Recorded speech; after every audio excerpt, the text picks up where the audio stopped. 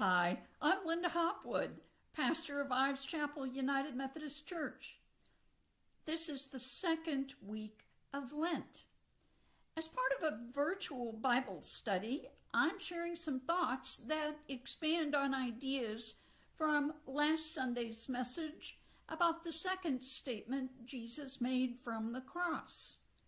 Our messages and Bible study are based on Susan Robb's book, 7 Words, Listening to Christ from the Cross.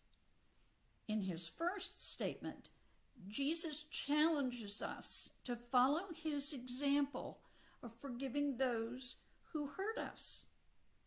Luke chapter 23, verses 32 through 34, tell us that Jesus is hung on a cross between 2 criminals after he's been beaten, whipped, and publicly humiliated.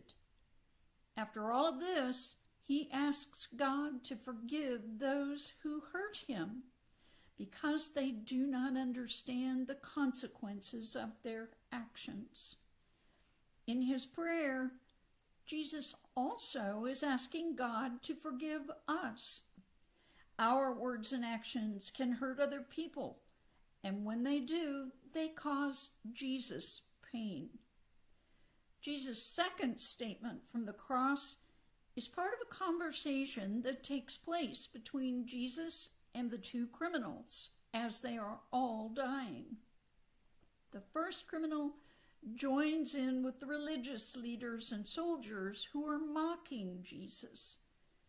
If he is the Messiah, the criminal challenges, shouldn't Jesus be able to rescue all of them from the torturous death they are facing?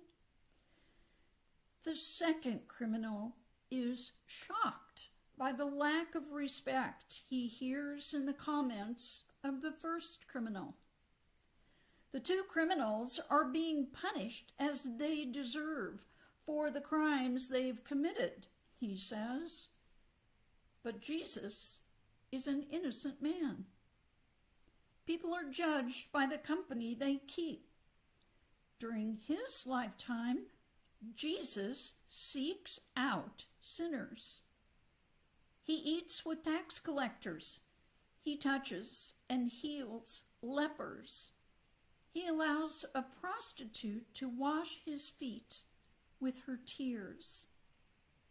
His association with sinners bothers the religious authorities. Luke tells us that the Pharisees and scribes grumble about how Jesus welcomes sinners and even eats with them. In the time of Jesus, sharing a meal with someone signifies them to be a friend. And because the religious leaders consider these same people to be unclean, they do not understand why Jesus would spend time with them, let alone treat them as friends.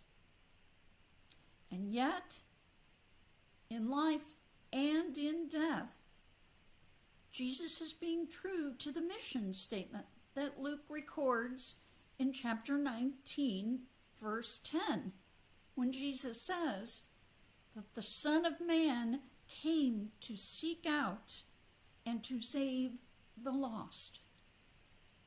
One of Jesus' final conversations is with a criminal, one who certainly could be considered someone who is lost. He may have lived his life wrongfully, but this man is rethinking the choices he's made. The criminal responds to the mercy and grace Jesus extends to those who are taking his life.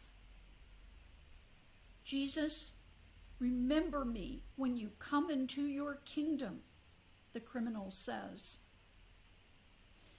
This man is the only one Luke records who calls Jesus by name. Others address him as Rabbi, Master, Son of David, and even Lord. But it is a criminal who uses Jesus' name as part of a prayer. In the Old Testament, remember me can mean a plea for help and delivery. In Genesis, God remembers Noah and saves him from the flood. Because God remembers Abraham, God saves Abraham's nephew Lot from the destruction of Sodom and Gomorrah. God delivers the Israelites from slavery in Egypt because God remembers the covenant made with Abraham. Jesus hears the criminal's pleas and replies, "Truly I tell you, today you will be with me in paradise." Jesus looks at a dying criminal who has done many things wrong in his life and offers him grace and mercy because the criminal puts his trust in Jesus. This man reaches out to Jesus in faith, and Jesus offers him paradise. In his letter to the Ephesians, the Apostle Paul reminds us that by grace you have been saved through faith, and this is not your own doing. It is the gift of God. Jesus offers the criminal and us another chance. Even though we don't deserve it, God shows us great mercy. Jesus' final words to the thief on the cross are, "Today you will be with me in paradise." Jesus is dying the same way he lived. Even from the cross, he is seeking to save the lost. How about us? As followers of Jesus, may we too comfort the hurting, the marginalized, and the isolated. May we show them the love Jesus offers all of us. Amen.